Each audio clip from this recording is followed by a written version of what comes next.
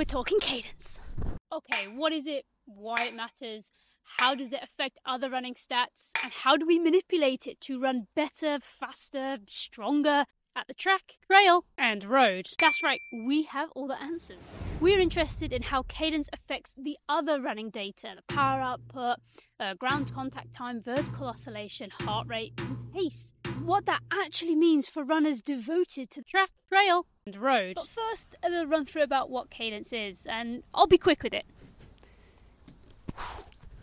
What is cadence? It's the amount of steps you take per minute as a runner. Simple, right? Why does cadence matter? Well, cadence has been identified as a factor that's strongly associated with running-related injuries, or avoiding them, to be honest. Increasing your cadence reduces the energy absorption needed at the hip and knee joints, thus reducing the risk of some common running injuries. It also helps with increasing your pace with seemingly less effort. I know, absolute magic. Someone went to Hogwarts. I know what you're going to ask next. What's the average running cadence? Well, there's various suggestions out there. 160, 170 steps per minute is a good guide to start with. But bear in mind, beginners would often be slower, and the elites hit about 190 to 200 plus. It's worth a note, anything below 150 is generally believed to be overstriding, and will likely put you on the waiting list for an injury sometime very soon. If you're not sure what yours is or where to start, either count each step for a minute of running, or most running watches out there will tell you now anyway, so just rely on your trusty watch. Told you I'd be quick with it. Now, onto the data bit. The point of today is to do one lap of just my average cadence, and then we're going to speed up the cadence, and then we're going to slow down the cadence each lap, and see what the data looks like across the board, really, all the nitty-gritty stuff. See how much cadence actually affects your performance. So that was lap one. I just took it steady as a nice warm-up lap. My watch said it was around 177 to 180 sort of cadence. So my second lap, we're looking to speed that up.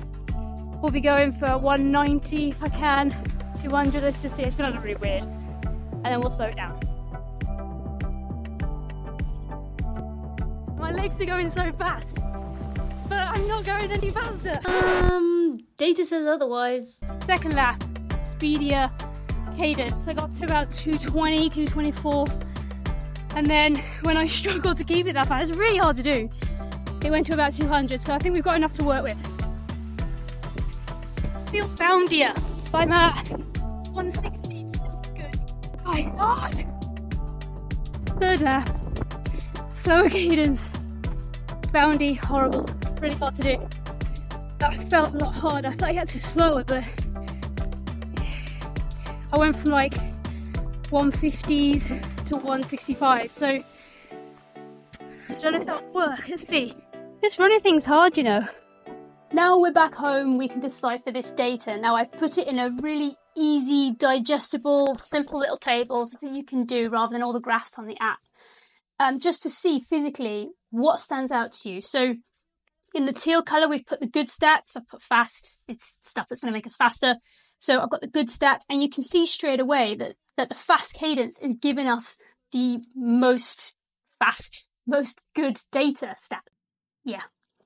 And then you can see straight away that the slow cadence is giving us the most not so good data. It's going to slow us down. So having that slower cadence, reaching more, is actually affecting my stats. So let's dive into it a little bit more. It's good to do an average first, just to get what you are doing so you know how to speed up, and then look at this, because it's really quite cool to do. So straight up, I put, let's talk about the average. So my power output, not great, 167 watts.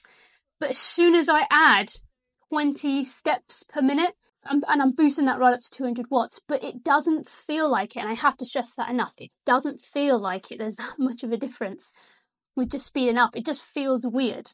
The ground contact time, I've spent less time with my feet on the ground with the fast cadence, 192 milliseconds compared to my average, which is 245, which is a lot. And then you compare that to the slow, you know, the bounding. I'm actually not that far off. So I'm probably bounding and I'm absorbing perhaps too much on my run. So on each stride. So I probably need to think about changing my stride, changing my foot strides, but this data is gold. This will help me out.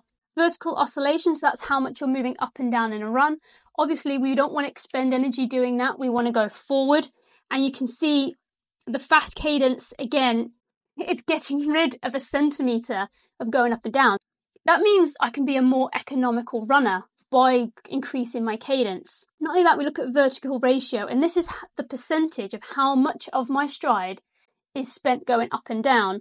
And you can see from 8.8%, which is my average, to 8.9% and being slow, I need to sort myself out. But the fast cadence slashed it right down to 6.6%. So I remember saying on the track that I'm not going any quicker, and I was going way quick. Well, I'm going 3-minute mile quicker, 3 minutes per mile quicker, just by adding 20 strides per minute. That's it. And that's on a track. So let's find out what happens on the trail. This is one of my favourite hills. This is a gnarly hill. It doesn't look like much. They never look like much. But essentially, I thought, well, I'll take Cadence. Yes, we've done the track and we've seen what it's done on a smooth surface. And let's see what that does for trail runners. And realistically, trail runners, we're up and down these a lot. So I thought, well, let's try and see how Cadence affects your hill climbing capabilities. Yes, there is some loose gravel that we've got to contend with as well. And we're going to try and do this before the rain. Okay, so let's just go. Problem. We ran into a problem. It's that this hill, it didn't measure my cadence up the hill. Wonderful. So we're going to have to try a bigger hill. Yeah. Wonderful. I've got my baseline cadence of just sort of what I would do, and then now we're going to go exact same as the track, quick cadence, slow cadence. Let's go.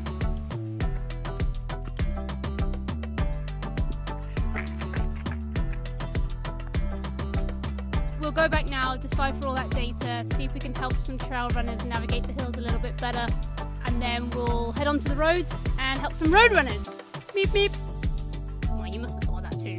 We're back from the trails and we have some quite interesting results, I think you'll find. I've put it back in that really easy to read colour coordinated table. So straight off the bat, you can see the fast cadence was 209. Brilliant. It's really a lot easier to run smaller strides up a hill. The slow was 92. I don't know how realistic this data is, how reliable it is, because at some parts of the trail, it's the watch I was using and it didn't clock that I was moving, which is rude, but it didn't clock for some of it that I was actually moving. It thought I was stood still. So I've had to really dive into the data to find out at what point did I move, and I'll show that in the graphs in a second that it's 209. Don't believe it's 92, but we'll move with it.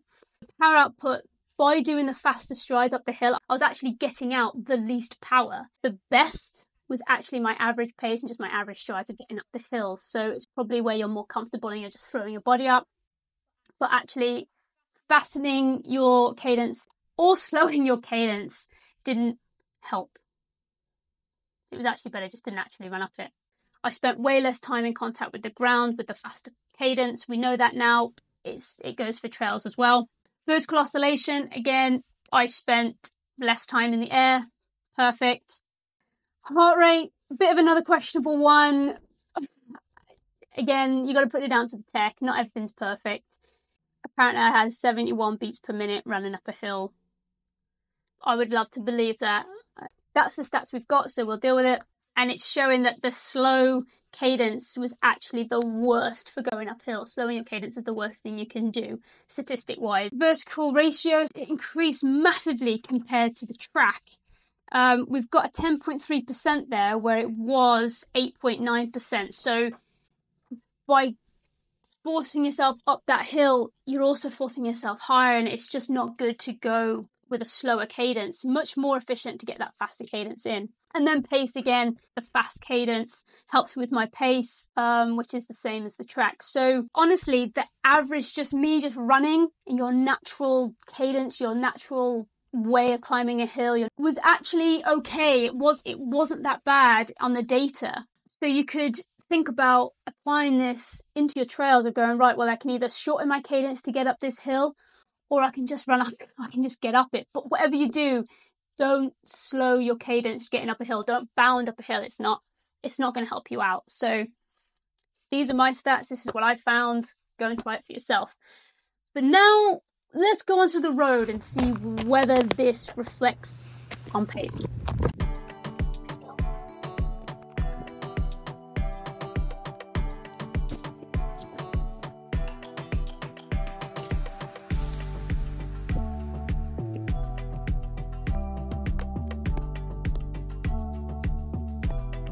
I'm obviously being an idiot. We're back from the road. We've got our trusty colour coordinated graph with the data, as we have for the others. And the biggest takeaway here, you can see straight away that the road with a fast cadence is given the better stats. You can see it. The faster cadence gives me more power. Put a pin in that because we're going to discuss that in a minute. It's giving me less ground contact time, less time in the air. It's less percentage of my stride in the air. And it's making me quicker. I'm going to come back to the power because the power is important, I find. You'd think track and road would be relatively similar, but the power output is the different one here. And compare it to the track, the power output with a faster cadence, pretty much the same cadence, 185 to 186, you get more power on a track, 203 watts, than I did on the road. However, out of all three speed cadences, if you can call it that, that gave me the highest output. So it wasn't as much as the track. That's got something to do with the track itself, I'm assuming. Compare that completely with the trails is the absolute opposite. So the power output with a faster cadence on the road, great. Power output with a faster cadence on the trails, it was the worst up a hill. What you can see, and you can see across the board here, is that for trails, track and the road, a slower cadence gives you slower, poorer statistics. You're not as economical, and you can clearly see that with the purple. What I've taken away from this, and hopefully maybe you have too, is where you run and how you run is important. When you're on a track, it's better and more economical for you to have a faster cadence. When you run on the road, it is better for you and more economical for you to have a faster cadence. On the trails, do what comes natural. Yeah, having a faster cadence will absolutely help you out, of course. The stats speak for themselves. But overall, a faster cadence, not only will it reduce your risk of injury, it actually feels like less of an effort subjectively. And you're faster and you're more economical and you're going to stay injury-free. I'm sold.